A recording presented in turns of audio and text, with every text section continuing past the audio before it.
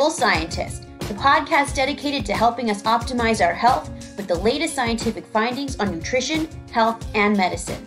I, your host, Dr. Stephanie Caligiuri, will be here with you every single week, bringing us information to ignite our thinking to help us be one step closer to the healthiest we can be.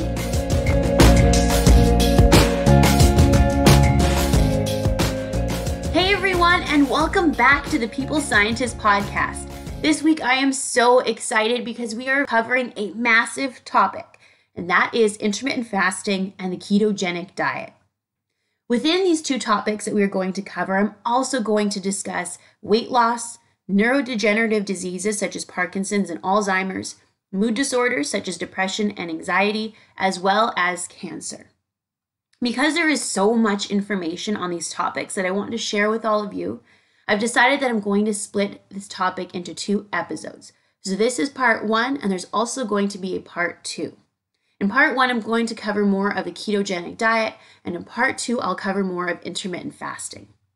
The reason why I find the topic so fascinating is because it literally flies in the face of nutritional dogma in the last several decades. For years, we were taught that carbohydrates should be the number one source of energy in our diet, and that we should eat every 3 to 4 hours to keep our blood sugar levels stable. But the ketogenic diet and intermittent fasting is the exact opposite of that. So why has the nutrition world started to change its way of thinking? In this two-part episode, I'm going to tell you everything you need to know. So let's first start off by introducing the ketogenic diet to everyone. Well, firstly, I combine the topics of the ketogenic diet and fasting together because they really do go hand in hand. The reason being, the ketogenic diet is what we call a fasting mimetic diet, meaning it mimics us being in a fasted state. Now, classically, as determined by the International Ketogenic Diet Group, a ketogenic diet is 90% of your calories coming from fat. So it is very minimal in carbohydrates with less than 30 grams a day, and the remaining percentage of calories coming from protein. Therefore, the ketogenic diet is quite unique in that it forces our body to burn fat for energy, as opposed to using carbs and glucose for energy. Now, in comparison to a regular carbohydrate, low-calorie diet, the ketogenic diet keeps us in a constant state of ketogenesis, meaning that we are constantly burning fat for energy. As a result, this creates a large shift in our metabolism. Now, it's called a ketogenic diet, meaning that we are generating ketones. So ketones are generated from the fat that we eat, or they're generated from the fat that is stored in our body. Now, when I say that this diet is mimicking us being in a fasted state, it's because the amount of carbs and protein we are consuming is so low. When we eat carbohydrates or protein, it causes our body to release insulin. Now, insulin is what I'd like to call the building storage hormone of our body. Insulin causes muscle growth and storage of fat. But when insulin levels are low, the other hormone, so-called the breaking down or fasting hormone, glucagon, is elevated. Now, these two hormones are always in balance with one another. Now, glucagon stimulates muscle breakdown and fat breakdown in order to release energy. Therefore, because the ketogenic diet is very low in protein and carbs, insulin levels remain very low. And fat does not stimulate insulin secretion. So as a result, it mimics us being in a fasted state. Insulin levels remain low and glucagon is higher. As a result, when we are on this diet, a lot of fat and muscle is broken down for energy metabolism. Now, this diet has actually been around for a long time. It was first developed back in the 1910s for children with refractory epilepsy. So this meant that unfortunately, the children that were diagnosed with epilepsy were not responding well to medications. As a result, the physicians and scientists decided to develop a diet that would hopefully help prevent their seizures. And as a result, when the children followed this ketogenic diet, over 2/3 of the children saw drastic improvements in the number and severity of their seizures. But how did the ketogenic diet accomplish this? Well, as I had mentioned, the ketogenic diet is quite unique in that it forces our body to burn fat for energy and causes a large shift in our metabolism. This large shift also changes the energy movement and metabolism in our brain. When we follow the ketogenic diet, it actually decreases the activation and increases the inhibition of neural activity in the brain. Because glutamate, the brain's main excitatory neurotransmitter, is intrinsically linked to seizures within the children with epilepsy. As a result, the physicians wanted to decrease the excitation, or the glutamate, in the brain and increase the inhibition, or the neurotransmitter GABA, which is an inhibitory neurotransmitter. Now, this mechanism in how the ketogenic diet helps epilepsy is actually quite fascinating, because it may also have the potential then to benefit people living with mood disorders, such as depression and anxiety. Now, typically drugs for depression and anxiety have focused on the neurotransmitter serotonin, but scientists lately, like Gerard Sanacora, are being proponents that to treat depression and anxiety, we should start to focus on the neurotransmitter GABA and glutamate. Now, as I mentioned, GABA is an inhibitory neurotransmitter that quiets down our brain activity, while glutamate is the excitatory neurotransmitter that activates our brain regions. Now, Liz Moore in 2018 illustrated that mood disorders such as anxiety and depression are characterized by having reduced inhibition or reduced GABA in the cortex of the brain. So, if the ketogenic diet, as it had done in epilepsy, can increase GABA in the brain, maybe it has therapeutic potential for some mood disorders. But let me reiterate that this is a medical hypothesis and it's only in its beginnings. There are a few animal studies that have looked at the ketogenic diet and measures of depression. Sussman in 2014 and Oliveira in 2008, for example, showed that a ketogenic diet can reduce excitability in the cortex of the brain, and that these benefits can actually be transferred down to the offspring in rodents. But clinically, what we do know is that some antidepressant drugs are actually also anticonvulsant drugs that are used to treat epilepsy as well. These drugs appear to raise GABA levels in the cortex and essentially reverse the GABA deficits that we see in depression, anxiety, and epilepsy. So these drugs may work by the same mechanism as the ketogenic diet. Now, I find this medical hypothesis to be absolutely fascinating, as the ketogenic diet can change the metabolism in such a way that we can change the energy metabolism in our brain, and thus the excitability of our neurons, and perhaps thus have mood stabilizing effects.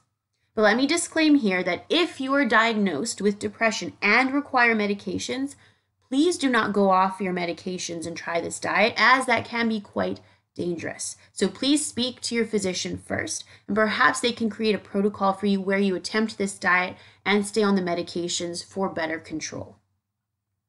Okay, so now there's also interest in the ketogenic diet and weight loss. So let's jump right into that topic. Now, essentially, as I said, the ketogenic diet keeps us in a fasting state where we are constantly burning the fat we eat or the fat that is stored in our body for energy. In short, the clinical data looking at the beneficial effects of the ketogenic diet are sparse.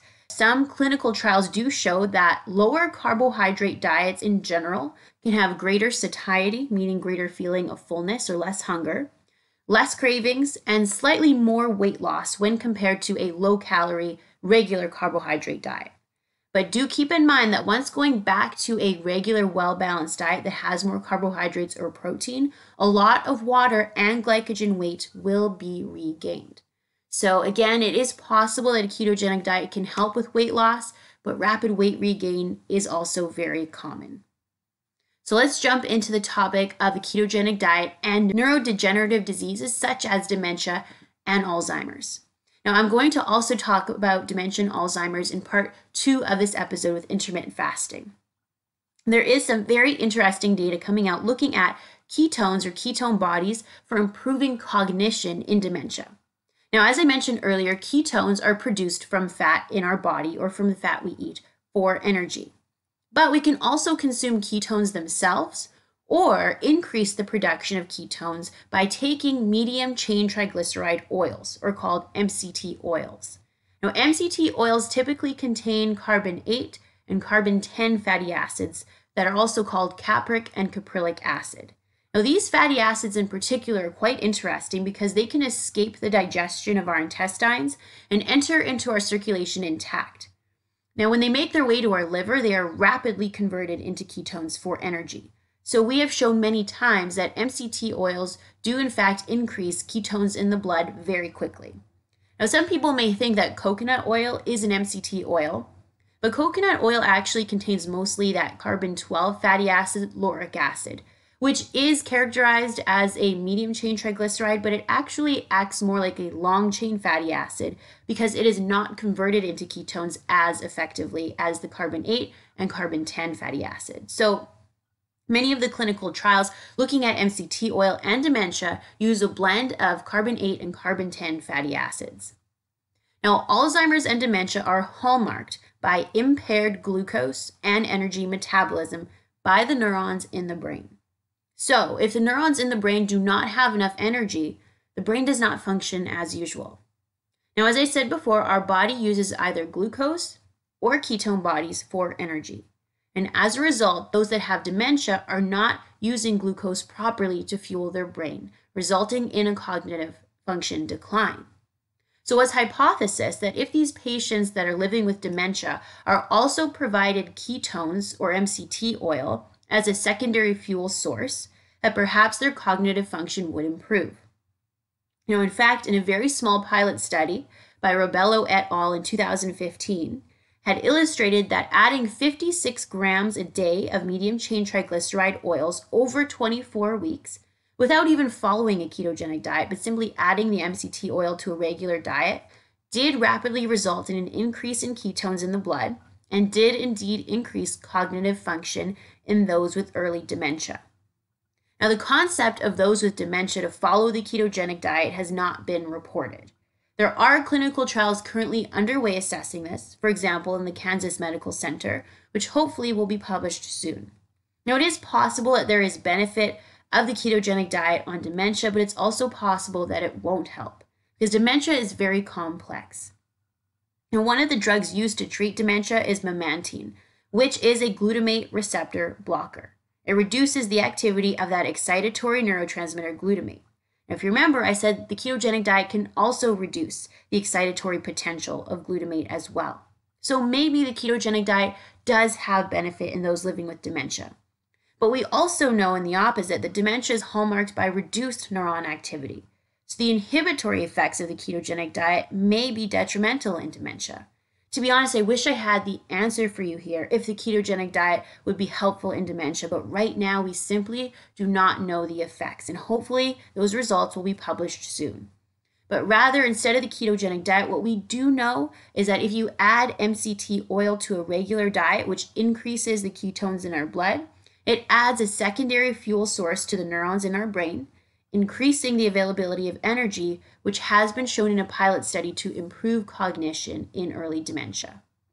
Now, another topic in the ketogenic diet for the bodybuilding world is there's a bit of a debate as to whether or not muscle can be gained while being on the ketogenic diet.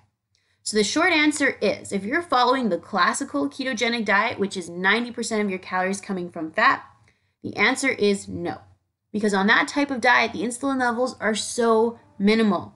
And as I said, insulin is the building hormone that is responsible for muscle growth and fat storage. So if you're following the classical ketogenic diet, you're actually going to be losing muscle mass, which has been shown in many clinical trials, even in populations of athletes. More commonly, though, people will follow a modified version of the ketogenic diet, which has more protein. And we know protein stimulates insulin. So achieving a state of ketosis with a lot more protein being added to the diet is more difficult, but you certainly can achieve muscle growth with a higher proportion of protein in the diet and is an easier alternative to the classical ketogenic diet. Now, if you are thinking about trying out the ketogenic diet, there are some very important things to consider. Firstly, there are some side effects to the diet. The most common side effect is an increase in cholesterol levels due to the high fat nature. Now, this has been illustrated in many clinical trials across different populations, but there is one way to avoid this or to attenuate it. And that's because of one very important fact. If you are following the ketogenic diet strictly, with very little carbs and protein, the fat you will consume will not be stored in your body. But if you are eating more calories than you're burning, where do you think the fat will go? The fat's not being stored, the fat's not being burned. It's going to stay in your blood, in your circulation, circulating around in your body. As a result, that's why it's increasing your cholesterol levels. So if you're going to follow the ketogenic diet, please don't think that you can eat an unlimited amount of fat. you still have to eat within your certain energy restrictions of what your body requires. Otherwise, you're going to increase your blood cholesterol levels and you're going to increase your risk of heart disease, particularly if that cholesterol becomes oxidized from free radicals or inflammation, and thus creating atherosclerotic plaques, narrowing your arteries and increasing your risk of heart disease. So the way to avoid that is don't think you can eat as much fat as you want. You still have to stay within the certain boundaries of your calorie needs. Now, other side effects of the ketogenic diet have been noted. For example, it has been shown that this diet can cause difficulty sleeping in the beginning, constipation, and in children with epilepsy that were following this diet, they observed an increased risk of osteoporosis, delayed growth, delayed puberty onset, and decreased gonadotropins, which are sex hormones that are responsible for sexual reproduction. The ketogenic diet is also very restrictive and cuts out a lot of healthy foods such as whole grains, beans, legumes, and fruits. Because the diet is so restrictive, there are many nutrient deficiencies that have been observed. For example, in a lot of case studies, they have found severe deficiencies in copper, selenium, magnesium, calcium, vitamin D, vitamin A, and vitamin C. And of course, these nutrient deficiencies can have some serious health side effects. Because of this diet's restrictive nature, some studies show that it is best to cycle through a ketogenic diet and a well-balanced diet, and not to stay on the ketogenic diet long term. Now, when cycling through it, it is best not to go from a ketogenic diet to a really high-carb diet, as that is a very drastic change, but rather to go from a keto diet to, say, a 30 to 40% carbohydrate diet. The ketogenic diet can be used in place of intermittent fasting.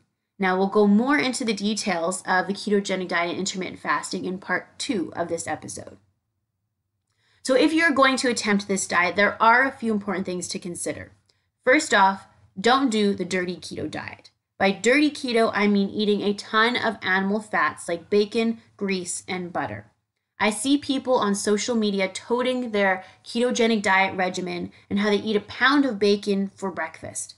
Please don't do this, and please don't be fooled into thinking that this is healthy. Instead, get your fat sources primarily from plants. For example, flax oil, flaxseed, hemp seed, avocados, coconut oil, nuts, nut butters, medium chain triglyceride oils. But I'm not the only one to think that plants are a healthier source of fat than animals, as there's a huge landmark clinical trial that was published in 2010 in the Annals of Internal Medicine that showed a low carbohydrate diet that is high in animal sources of protein and fat significantly increased the risk of all-cause mortality, particularly increasing the risk of colorectal cancer and increasing the risk of death from heart disease. Now, this was an observational trial done in over 80,000 women and in over 40,000 men. However, interestingly, when a low carbohydrate diet was followed and was primarily based on plant sources of protein and fat, we actually saw the opposite. There was a reduced risk of all-cause mortality and a reduced risk of heart disease death. So if you are going to follow the ketogenic diet, it is suggested that you get your fat sources primarily from plants. And in a future podcast, I will dive more into what is actually present in animal fats and how they can influence our health. Now, if following the ketogenic diet, the second thing to keep in mind is to still try to eat a lot of fiber and vegetables. Because the keto diet causes us to eliminate fruits and whole grains for the most part, we will lack a lot of nutrients, for example, fiber, vitamin A, vitamin C, and more. By eating a lot of low-carb veggies such as broccoli, cauliflower, leafy greens, Brussels sprouts, mushrooms, and bell peppers, for example, we can accommodate and still obtain some of those missing nutrients. It's also important to keep in mind to drink a lot of water while on this diet because you will lose a lot of water weight. Okay, so I hope that this podcast episode was very interesting and informative for all of you. So in brief summary, the ketogenic diet is a fasting mimetic diet that may have some health benefits in regard to mood disorders, epilepsy, and weight loss, but the clinical data is quite sparse. This diet can result in weight loss, but is hallmarked with rapid weight regain once going off the diet. This diet can be very restrictive, resulting in some nutrient deficiencies and side effects. So it is recommended to cycle through the ketogenic diet and a well-balanced diet. As well, it is important to still count your calories so that you do not increase your blood cholesterol levels, and to consume your fat mostly from plant sources. Lastly, supplementation with medium-chain triglyceride oils is proving to be scientifically very interesting for increasing blood ketone levels and improving cognitive function in Alzheimer's disease. In part 2 of this episode, we will cover all about the fascinating data coming out on intermittent fasting and how it flies in the face of nutritional dogma for the last several decades. Now, I'd love to hear your feedback on this episode. These are big topics that I'm trying to cover in a short time frame, and I'm hoping to make it understandable for everyone. So I'd love your feedback. Is the information too complex? Do I need to simplify it more, or do you want even more detail? So let me know. Okay, so that's a wrap for part 1 of this topic. Now that I've armed you with the scientific knowledge, it is up to you to take the best care of your body as possible, as I want all of us to live the healthy and fun lives that we want to live. Until the next episode, I hope you all have a super healthy week. Bye for now. I am a scientist simply sharing scientific evidence. Some of the clinical interventions I discuss are not appropriate for everyone. Before making any changes to your diet or lifestyle, please do consult the advice of your physician or dietitian.